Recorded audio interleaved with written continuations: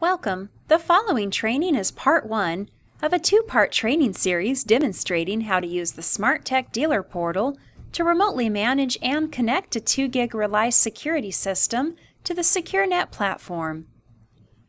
To connect a customer's 2 gig Relay security system to SecureNet, a new account must be set up. This can be done through SecureNet SmartTech Dealer Portal.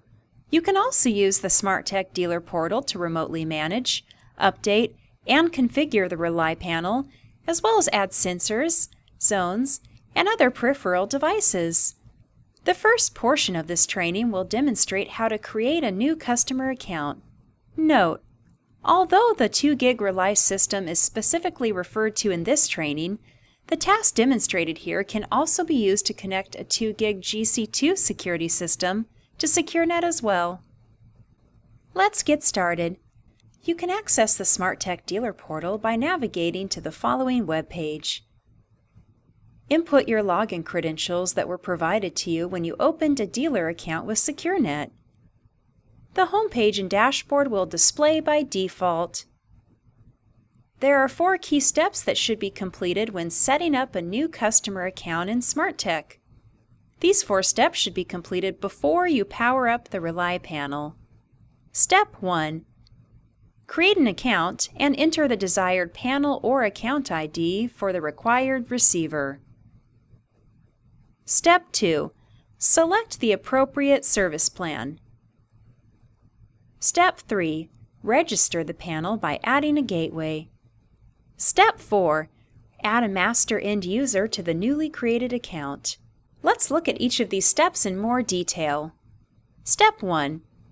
Create an account and enter the desired panel or account ID for the required receiver. To get started, locate the menu bar on the left side of the screen and click the Accounts tab. Click the Search Accounts option from the drop-down menu. Select Add Account in the upper right area. An Add Account pop-up menu will display. Locate the Panel ID section. Choose whether to auto-assign or manually enter the 4-digit panel or account ID.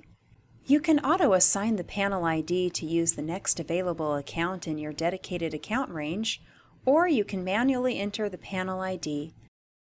If the account will be professionally monitored, it's important to ensure that you enter the proper panel or account ID that corresponds with the account created in automation with your monitoring center.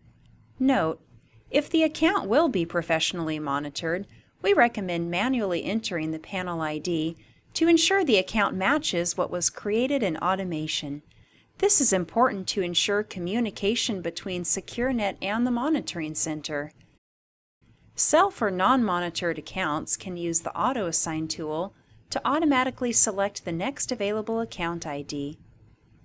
Use the drop-down menu to select the appropriate receiver as applicable. Next, choose the panel type. Click inside the field and select Relay from the drop-down menu. Complete all other fields as needed. Anything marked with an asterisk is required. You will need to name the account and add the site phone number. If desired, add the name for the contact person, description, panel location, and partner ID/contract number. Make sure to add the correct time zone for the panel, as well as the country, address, and account type. Step 2. Select the service plan. Selecting the correct service package will ensure the signal makes it to the monitoring station and the customer has the desired features and functionalities available. Select the service plan based on the following: the method used for the signal to communicate from the premise to the central monitoring station. This is also based on the radio type, such as GSM, CDMA, or IP. The desired level of end-user account functionality and control. For details regarding service plan options, see the SmartTech Dealer Portal User Guide.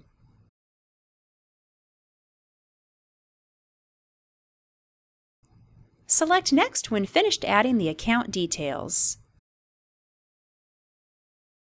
A pop-up box will display. Select Finish to save the new account details.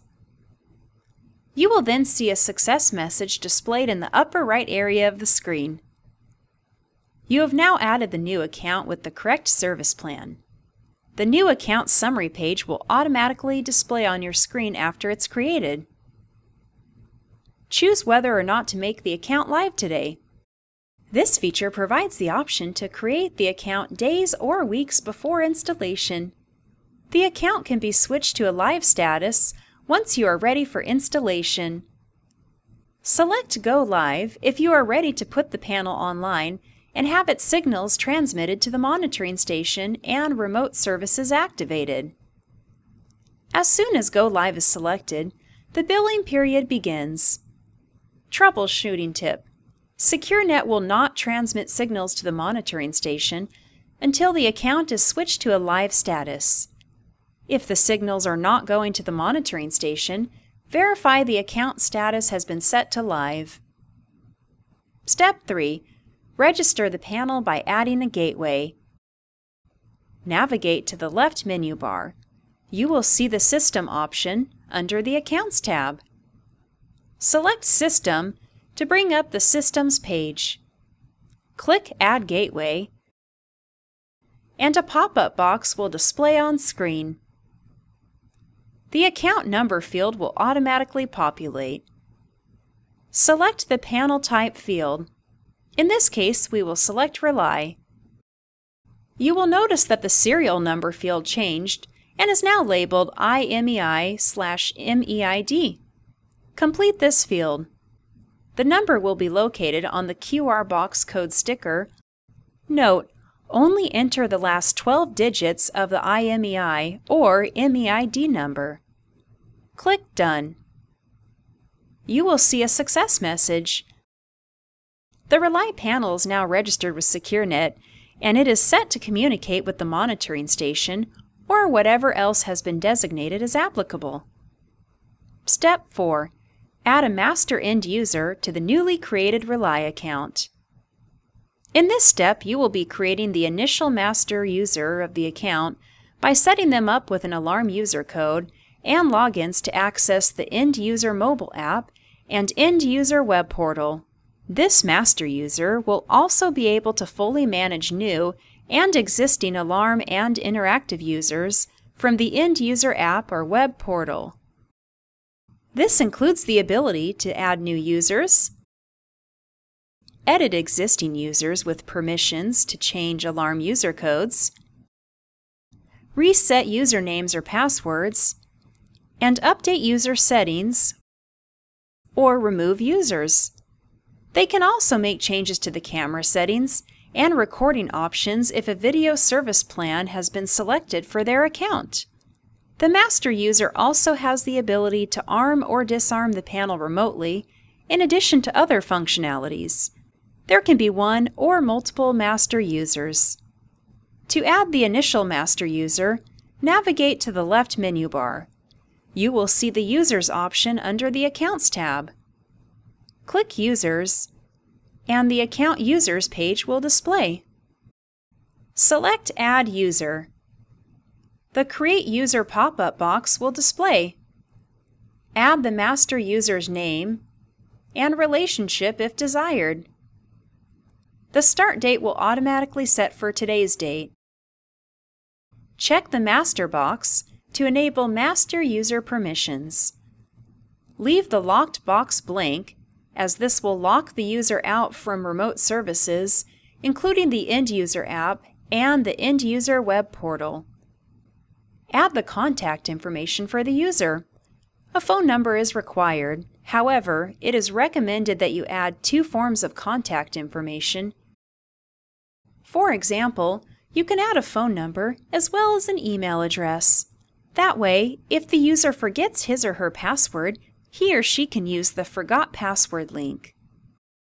For the phone number, it's best to add the user's cell phone number, as it will allow the user to set up notifications to his or her phone with the click of a button. Be sure to select cell or non-cell for the phone type. Next, add the desired web details, which consist of a username and password. The end user will use these credentials to access both the end user mobile app and end user portal. The username can contain numbers, letters, or special characters, while the password can only include numbers or letters. This is case sensitive. Once you enter the username, click the Check Availability button. A message will display below this button, letting you know if your username is available.